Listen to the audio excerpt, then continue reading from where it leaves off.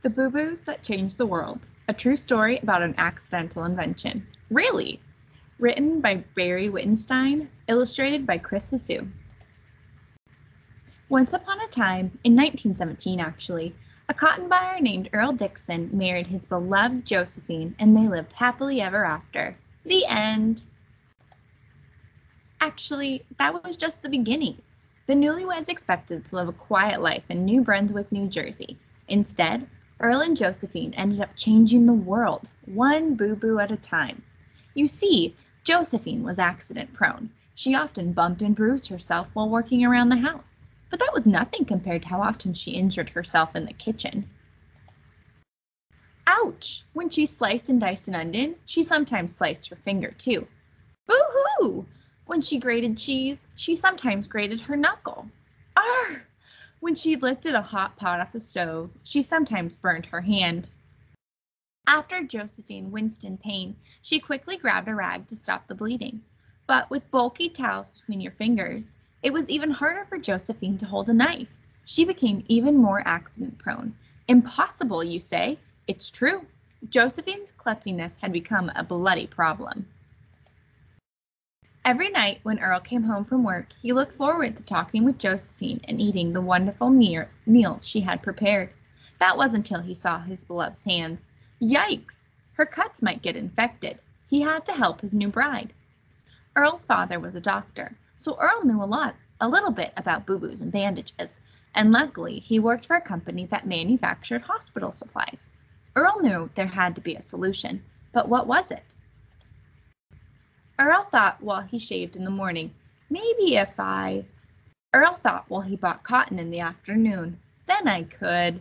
And Earl thought some more while he lay in bed at night, and that would solve. Finally, a light bulb went off over his head. I've got it! Earl yelled with excitement, waking up Josephine. What have you got? She asked. The bloody solution, of course, Earl replied. The next morning, Earl tried out his idea. Step 1. He took a long piece of adhesive tape and laid it on the kitchen table, sticky side up. Step 2. Earl cut small squares of sterile gauze and stuck them on the tape every few inches. Step 3. He placed a material called crinoline on top of the adhesive tape to keep the whole strip sterile. It's perfect, Earl said proudly. Now, all Josephine had to do was cut off a piece of the longer strip and put it on. She didn't need anybody's help. She needed only one hand. It worked. At last, they lived happily ever after. The end. But wait! Here comes the part about how Earl and Josephine changed the whole world. Earl guessed there were probably hundreds, possibly even thousands of people who could benefit from his new invention. Earl and Josephine thought about making the bandages themselves, but they soon realized it was too big a job.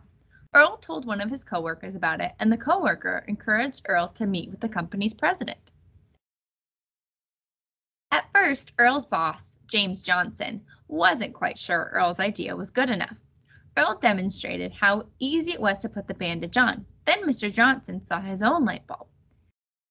The company agreed to produce and sell the product. They combined the words bandage with first aid to create the clever name Band-Aid.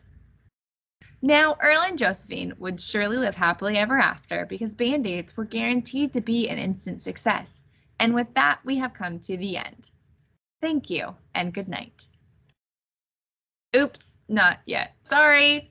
That first year, Band-Aids were made in a factory. It was a slower than slow process, and only a small number could be manufactured by hand. They came rolled up and were 18 ridiculous inches long and 3 ridiculous inches wide, and they still had to be cut into pieces. Earl, Josephine, and Mr. Johnson had high expectations, but the Band-Aid boxes collected dust, ignored and unwanted. A few years later, the company invented a machine that could mass produce thousands of the bandages. Instead of the user having to cut them up, each one was ready to go. Band-Aids were now about 3 inches long and 1 inch wide, and they were cute too. Each one had a little red string to pull in order to open the paper wrapper. Success! Band-Aids flew off the shelves. The end. Not really. Unfortunately, even with the cute red string and the convenient size, the public wasn't sold on the idea. Mr. Johnson knew there had to be a solution. What happened next was truly a stroke of genius. The company decided to give the Band-Aids away. Mr. Johnson wondered who needed self-adhesive bandages the most, and then that light bulb went off again. The Boy Scouts, of course! All those fall down, climb up, scratched up elbows, scraped knees boys got plenty of cuts. It didn't take long before the mothers of those rough and tumble boys saw how handy the little bandages were. That did it! Earl and Josephine's invention was a smash! During World War II, the company sent millions of free Band-Aids to the brave soldiers fighting overseas. In the years that followed, Band-Aids were made in different sizes, colors, and designs. Some even had pictures of cartoon characters on them. And that continues to this day, all over the world. From boisterous hot dog vendors in Brooklyn, fancy French winemakers, tired taxi drivers in Denmark, and English bobbies on bicycles to daredevil skateboarders in Saskatchewan, king crab fishermen in Alaska, sweaty Ugandan soccer players, and applauding audiences at the Bolshoi Theater in Moscow.